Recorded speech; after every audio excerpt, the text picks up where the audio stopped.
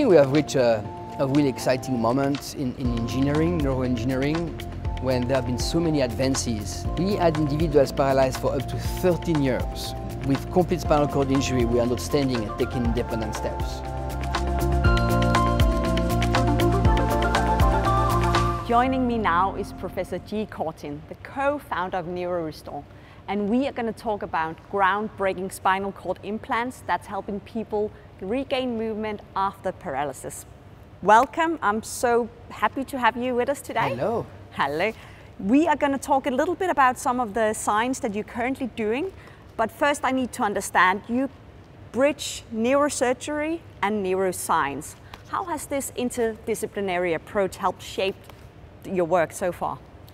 Yeah, normally I should be here today with neurosurgeon Jocelyn Bloch, who I met on June 27, 2012, when then there was a paralyzed rat that was walking again, and my dream was to operate the transition to humans. Yeah. And clearly I needed a partner in the clinic. That's when I met Jocelyn, and our synergy was so strong, so obvious, that we could go all the way from molecules to application in humans, that we decided to unify our strength in one center, NeuroRestore, that really had the philosophy to go all the way from like rodents, non-human primate models, proof of concept in human, and even a company we founded for really the real life impact. And you've done remarkable things together. So you've actually made headlines because you enable paralyzed patients to walk again, which is remarkable. How is that even possible? Well, the concept is reasonably simple.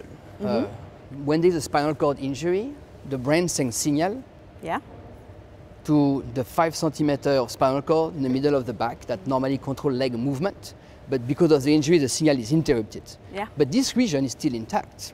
So the idea was to reactivate this region with electrical stimulation.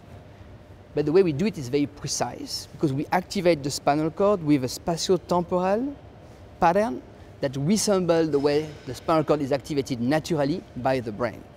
Okay. So if I were a patient, how would that look like? One day I would be paralyzed, and how long would this take to work? Or? So the idea is that the patient is coming to have a surgical intervention to insert an electrode array that is positioned between the vertebra and this 5 centimeter of spinal cord responsible for leg movement. Then it is linked to a pacemaker, so implantable pulse generator that are typically used for pacemaker or deep brain stimulation, except that this device is more intelligent because it can be controlled in real time. Okay. So he responds very rapidly, and he can send multiple waveforms. And then after, you have to program the stimulation because of this complexity. So the patient undergoes, let's say, a week of programmation, then rehabilitation for many, many weeks, because it takes a long time to really rebuild the muscle and also reorganize the neuronal pathway to see eventually after about, between 2 to 6 months, we see the recovery of independent walking in our patients. But that's still amazing, and that's patients who's been paralyzed for maybe years. We had individuals paralyzed for up to 13 years. With complete spinal cord injury, we are not standing and taking independent steps. What's the possibilities with this technology? What do you wish for?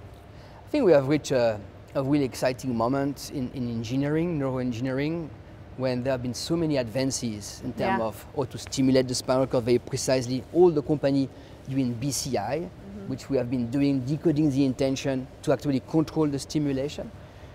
And I expect in the next 5 years that there will be an explosion in the number of trials, labs in the world that's going to build up on our work to try to make it better with technology, algorithm, etc.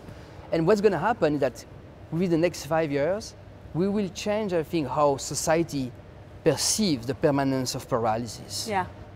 I think that what we show now is that we don't cure paralysis. People are still living in their wheelchair, but they are not condemned to the wheelchair. They can stand, they can take a few steps, they make them feel better in their physiology, and how they perceive the world, and their integration in society. So life improvements is basically what it's all about. Correct. It's not yet a cure. We will continue working on that goal, but at least I hope it will bring a huge improvement in quality of life. Fantastic insights. Thank you so much for all the work you're doing in this field, and thank you so much for joining me today. Thank you for inviting me today. Have a great conference. Thank you.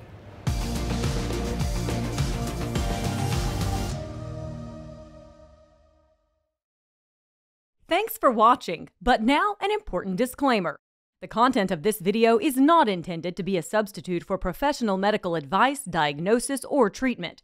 Viewers should not disregard or delay in obtaining medical advice for any medical condition they may have and should seek the assistance of their healthcare professionals for any such conditions.